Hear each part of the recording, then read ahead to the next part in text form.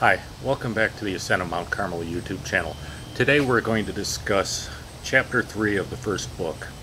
I'm battling sounds of cicadas in the background, and I'm hopeful that the background noise won't be too much. Today, in this chapter, we're discussing two main topics. The first is St. John's choice of metaphor, of comparing the first part of the night to darkness. Alone in the dark. St. John chooses darkness as his metaphor for night because when a soul chooses to deprive itself of taking pleasure in things of the senses, of the sight, of the sound, of touch, it remains unoccupied, and therefore it is in darkness.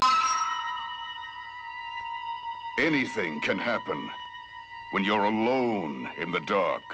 It does not mean that it will not experience a light from another source, meaning a divine source, but from natural causes, it remains in the dark. Number two, St. John of the Cross points out in the Psalms that King David refers to himself as being a poor man from birth. And of course, King David was king. He was not poor at all. Now, in the New American Bible, it is translated to being mortally afflicted. But St. John uses this verse as a point of King David saying that he may as well have been poor because riches were not important to him. He had greater goals for the kingdom of Israel, kingdom of God. So he may as well have been poor because he didn't have a desire for those riches.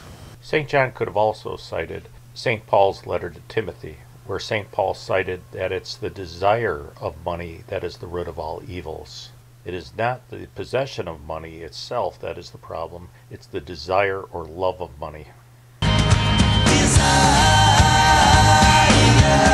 Not just of money, but for all physical comforts here on earth, going back to the sight, the sounds, pleasures from touch. So the most important thing from this chapter is to understand that it's not the lack of comforts. It's purging yourself of the desire for those things.